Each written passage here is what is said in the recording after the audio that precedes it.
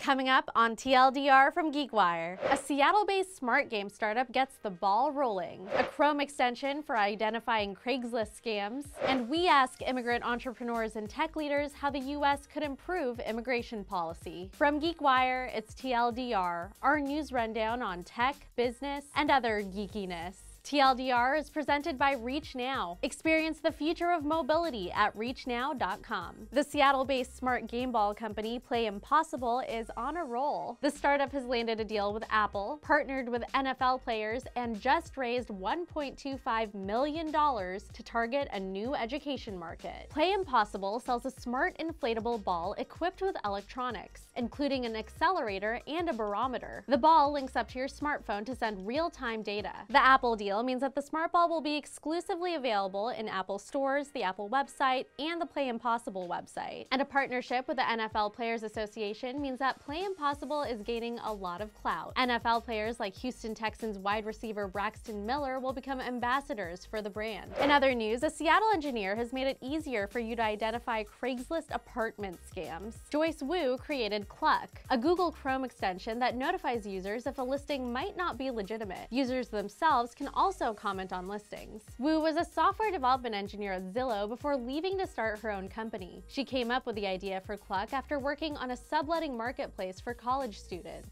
Wu is the only person currently working on Cluck. She says that in the future, Cluck could become a Firefox extension and go beyond Craigslist. And finally, I recently produced a special series for GeekWire on immigration.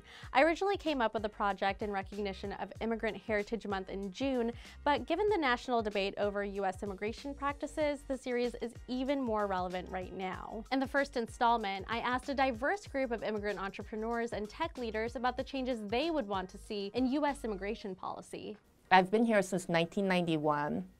It's now 2018, and I got my citizenship 2 years ago, after 25 years. And I went to pick up my new US passport, and the guy who gave me the passport, young guy, was like, "Welcome to the United States." And I was like, I think I've been here longer than you've been alive. Streamlining the immigration process, or even just the work visa process, I think will do a lot to bring some really good talent to the United States. There's a lot more to this subject, so I hope you'll watch the full video on our YouTube channel. Well, that's all we have for today. Make sure to subscribe to the TLDR email list at geekwire.com/TLDR so we can notify you when we upload new content. I'm Starla Sampaco. Thank you so much for watching. I'll see you tomorrow.